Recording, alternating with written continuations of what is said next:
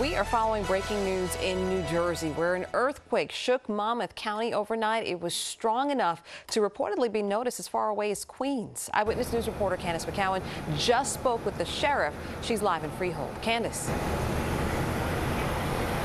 Yes, Shirley, that sheriff had to get up in the middle of the night after getting calls from his dispatch center. Thankfully, there are no reported injuries this morning and no reports of any damage. They will have to drive around as the sun comes up and see if there is any damage. But listen to the moment as those calls, as many 911 calls were coming in right after that earthquake hit. You guys feel that out there or no? Because we're getting reports of most Monmouth County feeling some kind of shaking.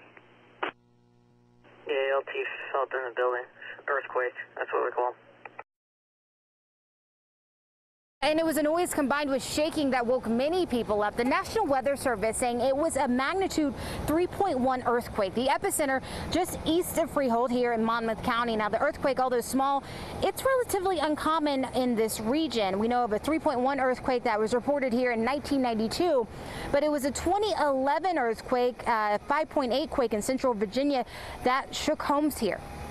202, they received a number of 911 calls after the operators actually felt what they said was a jet turbine engine flying over our operations center, and the phones then started ringing from there. We had about 125 911 calls in a half-hour period. At first, I thought maybe, I don't know, an accident maybe on the block, or somebody in the house might have fell, just like something dropped, but that's what it seemed like. It wasn't very long.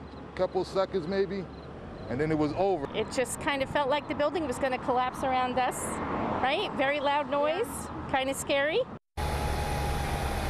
Yeah, and a lot of people with a lot of different reactions. One woman saying that it felt like a bomb had gone off. Dispatchers say it took them just a few minutes to put together what they heard and felt with what they were getting reports about, and then hearing from the National Weather Center about the fact that it was a 3.1 earthquake. I will tell you, we've heard from someone all the way in Queens who said that they felt the tremors there.